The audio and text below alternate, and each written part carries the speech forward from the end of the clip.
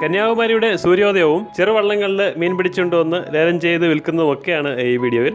ഞാൻ അഫ്സൽ കല്ലടുക്കൽ. ട്രാവൽ നോട്ട്സിന്റെ പുതിയൊരു എപ്പിസോഡിലേക്ക് എല്ലാവർക്കും സ്വാഗതം.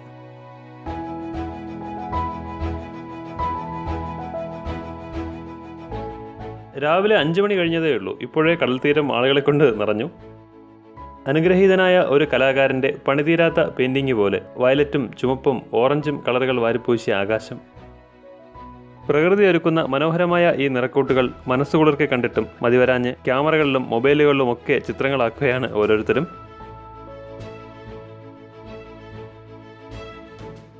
വീണ്ടും പുതിയ വീഡിയോകൾ നിങ്ങൾക്ക് കിട്ടുന്നതിന് ചാനൽ ഒന്ന് സബ്സ്ക്രൈബ് ചെയ്ത് ബെല്ലൈക്കൺ കൂടി ഒന്ന് എനേബിൾ ചെയ്താൽ മാത്രം മതി. മനോഹരമായ ഈ സൂര്യോദയവും അസ്തമയവും ഒക്കെ ഒരുപോലെ ആസ്വദിക്കാൻ പറ്റുന്ന ഇന്ത്യയിലെ തന്നെ അപൂർവം സ്ഥലങ്ങളിലൊന്നാണ് ഈ കന്യാകുമാരി.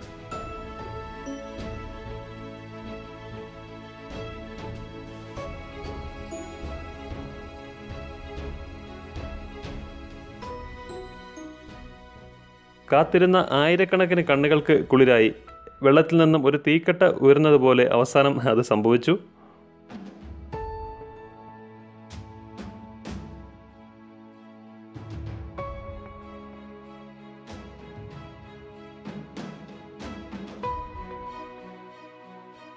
ഞായറാഴ്ച കൂടി ആയതുകൊണ്ടാകാം തൊട്ടടുത്തുള്ള ക്രിസ്ത്യൻ പള്ളിയിലെ തമിഴിലുള്ള പ്രാർത്ഥനയും നമുക്ക് ഇങ്ങനെ കേൾക്കാം. ഇവിടെ കന്യാകുമാരിയിൽ ഒത്തിരി സ്ഥലങ്ങളിൽ നിന്നാൽ നമുക്ക് സൺറൈസ് കാണാം. അതിൽ ഒരു sunrise view point മാത്രമാണിത്. Sunrise view കാണാൻ പറ്റും എന്നുള്ള പേരിൽ മാത്രം നല്ല തുക ഈടാക്കുന്ന ഹോട്ടൽ റൂമുകൾ ധാരാളമുണ്ട് ഇവിടെ. ഇനി എത്ര തുകയ്ക്ക് അത്തരം ഹോട്ടലുകൾ എടുത്താലും ഇതുപോലെ ആയിരങ്ങൾക്കൊപ്പം കൂടി നിന്ന് സൺറൈസ് കാണുന്ന ഒരു ആംബിയൻസ് ഉണ്ടല്ലോ, അത് അനുഭവിച്ച് തന്നെ അറിയണം.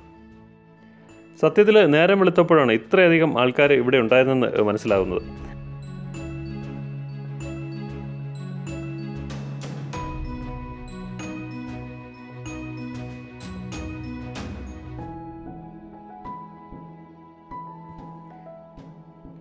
മനോഹരമായ സൂര്യോദയമൊക്കെ കണ്ട് തിരിച്ച് തൊട്ടടുത്തുള്ള ബീച്ചിലേക്ക് വെറുതെ ഒന്നിറങ്ങി.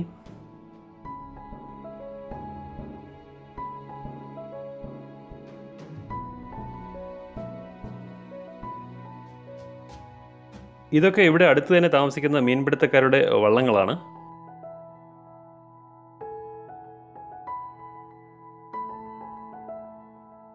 അധികം താമസിയാതെ തന്നെ മീനുമായി ചെറിയ വള്ളങ്ങൾ ഇങ്ങനെ എത്തി തുടങ്ങി.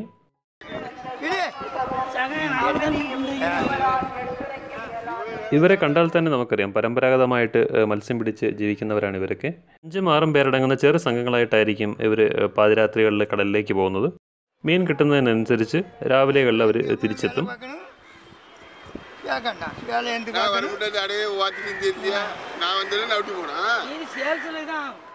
അവർ വലയിൽ നിന്ന് മീൻ പറക്കുന്നത് കുറേ നേരം ഞാനും നോക്കി നിന്നു.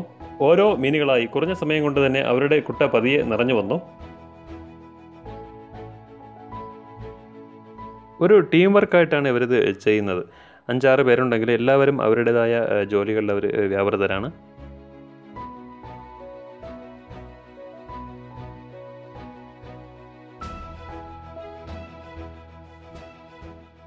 ഇങ്ങനെ പിടിച്ചുകൊണ്ടുവരുന്ന മീന് വലുതും ചെറുതുമാക്കി തിരിച്ച് കുട്ടകളിലും പ്ലാസ്റ്റിക് ബോക്സുകളിലും ഒക്കെ ആക്കി തൊട്ട് മുകളിലുള്ള ലേലം വിളിക്കുന്ന സ്ഥലത്ത് അവർ എത്തിക്കും.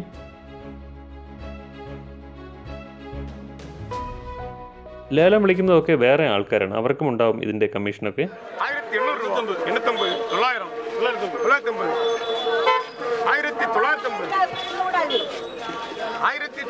1960 ടൂറിസ്റ്റുകളുമായി ഒത്തിരി ഇടപഴകുന്നതുകൊണ്ടാകാം ഫോട്ടോകൾ എടുക്കുന്നതിനോ വീഡിയോ ഷൂട്ട് ചെയ്യുന്നതിനോ യാതൊരുവിധ തടസ്സങ്ങളൊന്നും അവർ പറഞ്ഞിരുന്നില്ല. 400 കുറച്ച് നേരം കൊണ്ട് തന്നെ മീൻപിടുത്തക്കാരും കച്ചവടക്കാരും കാഴ്ചക്കാരും ഒക്കെയായി നല്ല തിരക്കായി. 6:30 മണിയേ ആകുന്നുള്ളൂ. ഇത് കണ്ടോ, വിവേകാനന്ദ പാറയിലേക്ക് 8 മണിക്ക് തുടങ്ങുന്ന ബോട്ടിങ്ങിൻ്റെ ടിക്കറ്റിനുള്ള ക്യൂ ആണിത്. എന്തായാലും ഞാനും ഒന്ന് റൂമിൽ പോയി ഫ്രഷായി കാപ്പി കുടിയെല്ലാം കഴിഞ്ഞ് തിരിച്ചു വന്നു. ഇപ്പോഴും തിരക്കിന് ഒരു കുറവുമില്ല. ഇനി ഒരൊറ്റ വഴിയേ ഉള്ളൂ. 50 രൂപയ്ക്ക് പകരം 200 രൂപ കൊടുത്ത് സ്പെഷ്യൽ ടിക്കറ്റ് എടുക്കണം.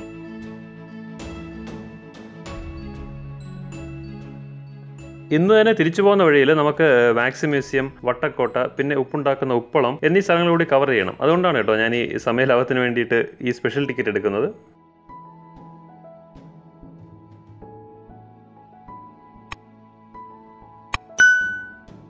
നല്ല തിരക്കും അതുപോലെ തന്നെ നല്ല വെയിലുമാണ് കേട്ടോ.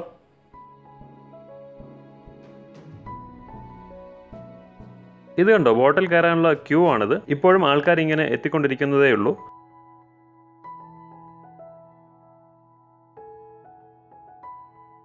ബോട്ടിൽ കയറാൻ പ്രത്യേകിച്ച് ബുദ്ധിമുട്ടൊന്നും ഉണ്ടായില്ല. കാരണം ഞാൻ ചുമ്മാ നിന്ന് കൊടുത്തതേ ഉള്ളൂ. പുറകിൽ നിന്നുള്ളവർ നമ്മളെയും കൂടി ഉന്തിത്തള്ളി ബോട്ടിനകത്തിട്ടു. അവസാനം എങ്ങനെയൊക്കെയോ ഈ സൈഡിലായിട്ടൊരു സൈഡ് സീറ്റ് ഒപ്പിച്ചു.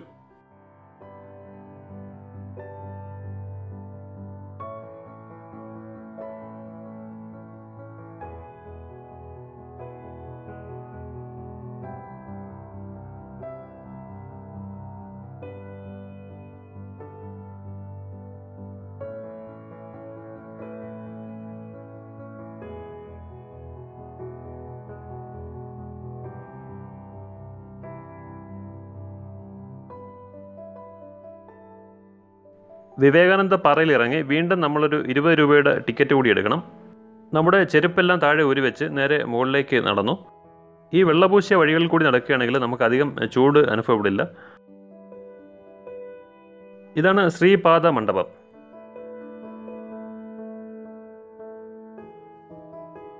പാറയിൽ മനോഹരമായ കൊത്തുപണികൾ കൊണ്ടാണ് ഈ മണ്ഡപത്തിൻ്റെ അകവും പുറവുമെല്ലാം മോടി പിടിച്ചിരിക്കുന്നത്.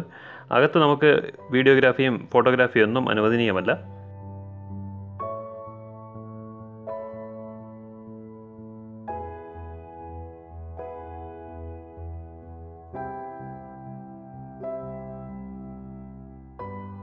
തമിഴ് കവിയും ജ്ഞാനിയുമായ തിരുവള്ളുവരുടെ ബഹുമാനാർത്ഥം 2001 അനാവരണം ചെയ്ത ഒരു കൂറ്റൻ പ്രതിമ ഇവിടെ നിന്ന് നമുക്ക് കാണാം. സ്വാമി വിവേകാനന്ദ സ്മൃതി മണ്ഡപമാണിത്. 1890കളിൽ സ്വാമി വിവേകാനന്ദൻ ഈ കാണുന്ന കടൽ നീന്തി കടന്ന് ഈ പാറയിലെത്തി ധ്യാനത്തിലിരിക്കുകയുണ്ടായി. അങ്ങനെയാണ് ഈ പാറയ്ക്ക് വിവേകാനന്ദ പാറ എന്ന പേര് വരുന്നത്. അദ്ദേഹത്തിൻ്റെ ഒരു പൂർണ്ണകായ പ്രതിമ ഈ മണ്ഡപത്തിനുള്ളിൽ അനാവരണം ചെയ്യപ്പെട്ടിട്ടുണ്ട്. ഈ മണ്ഡപത്തിനകത്തേക്കുള്ള പ്രധാന വാതിലാണിത്. ഇതൊരു കിടിലം വർക്കാണ്. കാരണം തടി കൊണ്ടാണ് ഈ ഒരു കൂറ്റൻ വാതിൽ നിർമ്മിച്ചിരിക്കുന്നത്. അതുപോലെ തന്നെ തൊട്ടടുത്തുള്ള സ്തൂപങ്ങളിൽ നല്ല കൊത്തുപണികളൊക്കെ ചെയ്ത് വെച്ചിട്ടുണ്ട്. എന്തായാലും കൊള്ളാം, നല്ലൊരു വർക്കാണത്.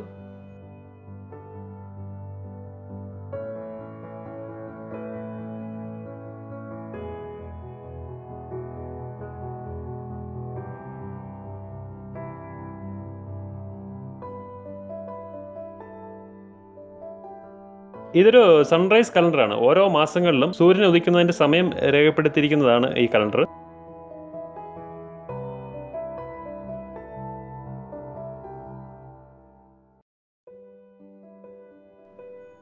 ഈ മണ്ഡപത്തോട് ചേർന്ന് തന്നെ ഒരു ബുക്ക് സ്റ്റാളും പ്രവർത്തിക്കുന്നുണ്ട്. സ്വാമി വിവേകാനന്ദൻ്റെ തന്നെ പുസ്തകങ്ങളാണ് അധികവും ഇവിടെയുള്ളത്. അതുപോലെ തന്നെ ഒരു മെഡിറ്റേഷൻ ഹാളും ഇതിനോട് ചേർന്നുണ്ട്.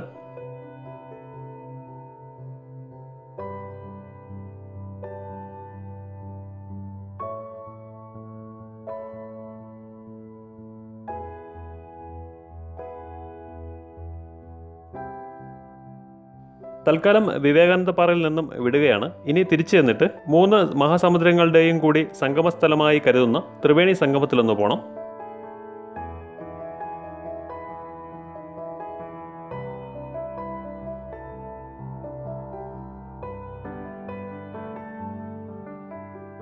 ബംഗാൾ ഉൾക്കടൽ, പിന്നെ ഇന്ത്യൻ മഹാസമുദ്രം, പിന്നെ അറബിക്കടൽ, ഇങ്ങനെ 3 മഹാസമുദ്രങ്ങളുടെ സംഗമ സ്ഥലമാണിത്. കുട്ടികളും മുതിർന്നവരുമൊക്കെയായി കടൽ കുളിക്കാൻ ഒത്തിരി പേരാണ് ഇവിടെയുള്ളത്. ഒത്തിരി പാറകളുള്ള സ്ഥലമാണ് കേട്ടോ ഇത്. തിരയുള്ളപ്പോൾ അപകടങ്ങൾ ഉണ്ടാകാനുള്ള സാധ്യത കൂടുതലാണ്.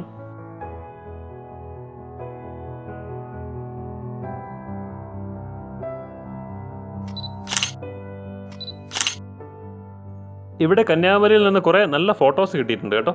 ആ ഫോട്ടോസ് എല്ലാം അഫ്സൽ കലടികൾ എന്ന എൻ്റെ ഇൻസ്റ്റാഗ്രാം അക്കൗണ്ടിലുണ്ട്. എൻ്റെ ആ അക്കൗണ്ട് ഫോളോ ചെയ്യുകയാണെങ്കിൽ നിങ്ങൾക്ക് കൂടി ആ ഫോട്ടോസ് കാണാം. അപ്പോൾ കന്യാകുമാരിയുടെ സൂര്യോദയവും ചെറുവള്ളങ്ങളിൽ മീൻ പിടിച്ചു കൊണ്ടുവന്ന് ലേലം വിളിക്കുന്നതും ഒക്കെ നിങ്ങൾക്ക് ഇഷ്ടമായെന്ന് കരുതുന്നു. അങ്ങനെയെങ്കിൽ ഈ വീഡിയോ നിങ്ങളുടെ മറ്റ് ഫ്രണ്ട്സിന് കൂടി ഒന്ന് ഷെയർ ചെയ്യുക. സോ വീണ്ടും പുതിയ വീഡിയോകളുമായി എത്തുന്നവരെ സൈനിങ് ഓഫ്.